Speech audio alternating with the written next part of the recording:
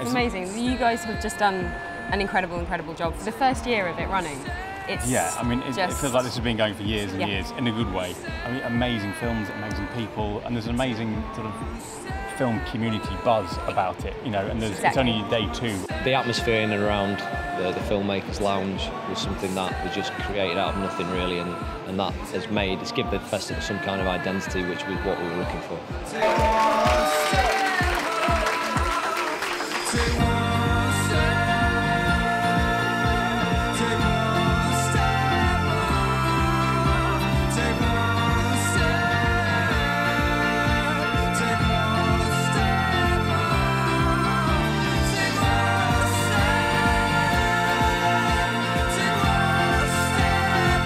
I'm fine with working with other people, but they have to have a genuine goal of telling the true story. Yeah. And then I've seen him in theatre recently, and he just completely changed my mind about him. I was like, okay, I get it now.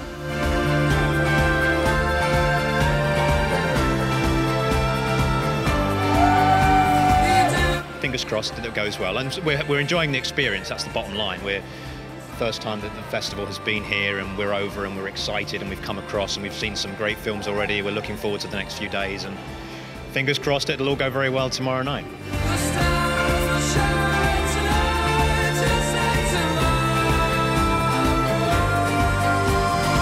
We wanted to see what would happen with this very linear, straight character when the world, very regimented. When his world's turned upside down. Yeah. That is the beauty. That is the beauty about the film business. That you can actually, you can be like Gareth Evans. You make monsters. Then suddenly you're doing Godzilla.